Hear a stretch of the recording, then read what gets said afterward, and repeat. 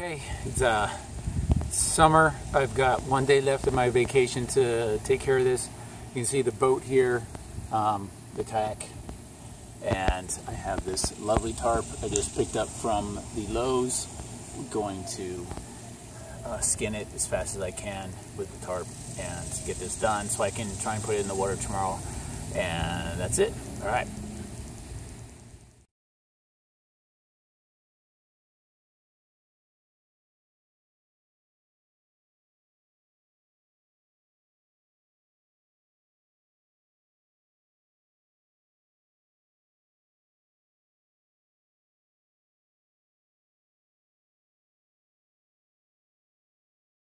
Okay, I just did the main part of the sewing, or finished it. Did the front half last night and back half today.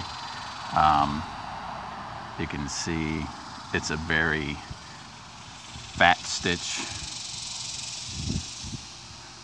You can see I got one stitch every few inches, which on other boat that I made and other boats I'll make, it's it's like a ½ inch, and yeah, so it's really loosely done. It's real, come on, focus. You can see I got all this huge bunching here, but that's fine. Probably won't use this more than a few times, so it's all right. Just wanted to get it done together, so. And just so you can see how the ends come together, if you don't watch my other videos or kudzu craft videos, is sewed around here and then came back up to the top and then sewed it through there and just finished it off. Standard needle stuff. Wow, won't focus. Anyway, so now next step is I'm not going to probably film it all. Is to take this part that I trimmed off. I'm going to sew from the middle here out to one end and then to the other using a curved needle. This curved needle right here. Have it, and what you do is you just do a little running, just roll this down here so that it's nice and neat, and then you just stitch around it in a spiral pattern as you go. And that just finishes it off and adds a little bit of strength, I guess. And then I got, to finish it, the spray rubber here, which not the kind that I've used before, but this Rust-Oleum Big Seal. And so I'm going to spray that to cover all these hole holes that are in it. And that's it.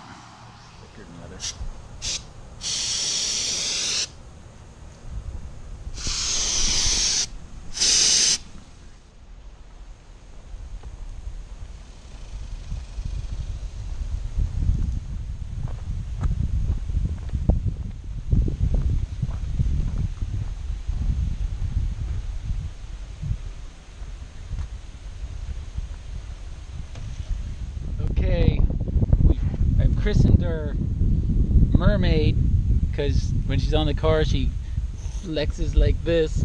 Looks like a mermaid, got big old hips and no ends on it.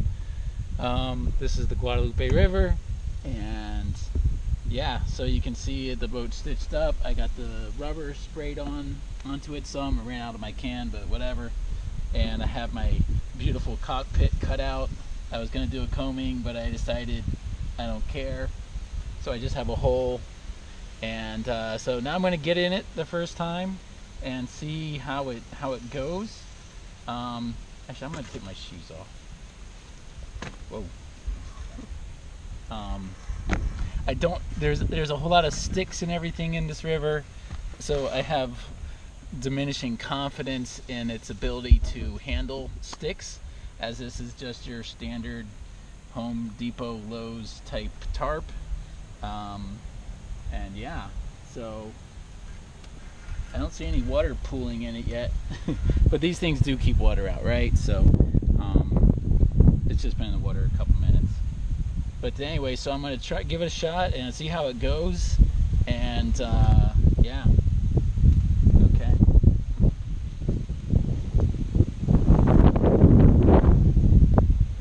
Let's see. You want me to film this? What's that? You want me to film this? Sure.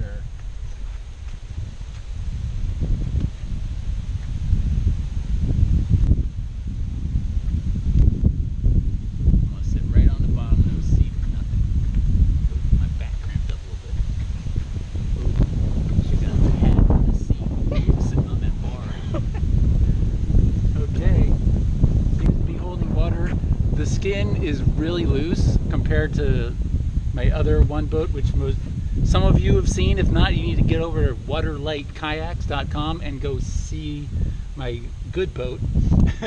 And the skin's really tight. This, I feel like I'm sitting on a waterbed because it's really soft. All right, let's see how this goes here.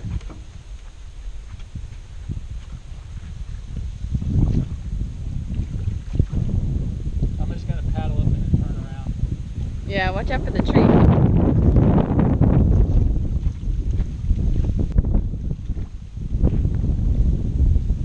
yeah, it's really stable. It just sits there. There's no because it's so soft, it just sits there. It doesn't want to twist it off.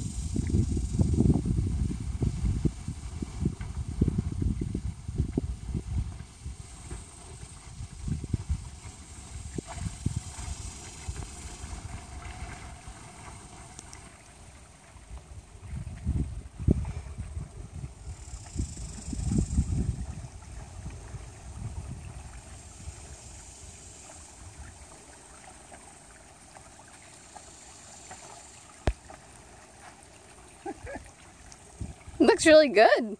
What's that? It looks really good. Yeah? Is it flat on both ends? Yeah, it's very flat. Water? What? The back end seems pretty high, but that's probably just the air inside. It's light, so. Can't hear you. Okay.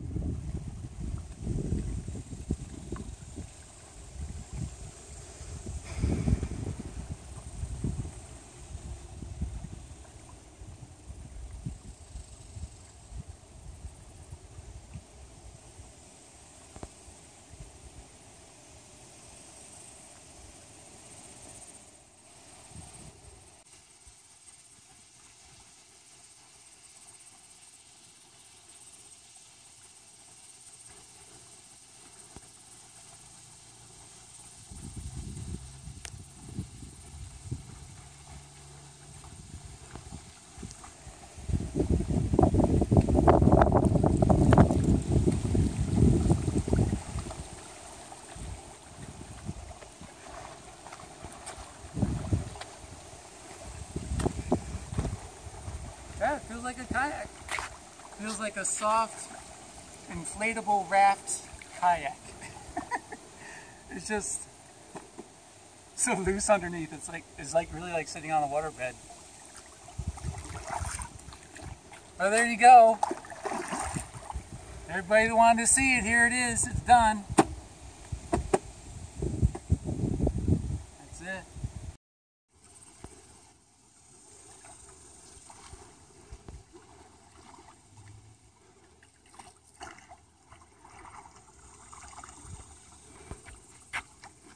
This water's so warm. Mm-hmm. Okay, so okay, it did its test run and it did pretty good. Actually better than I thought it was gonna, seeing how floppy it was on the car. As you can see in the video, it sits pretty flat and it goes straight where I point it. And the only issue is it's a lot of noise and it slows you down a lot because of all the waves in it and the fact that the skin's so loose. But yeah, it's not tippy at all because the fabric is so flexy inside of the frames. If it was hard, then it would be much tippier in this shape. It's also difficult because I'm sitting right on this bar. I need to put some kind of a little seat or pad or something there. But yeah, looks like I'll keep it and use it maybe next vacation.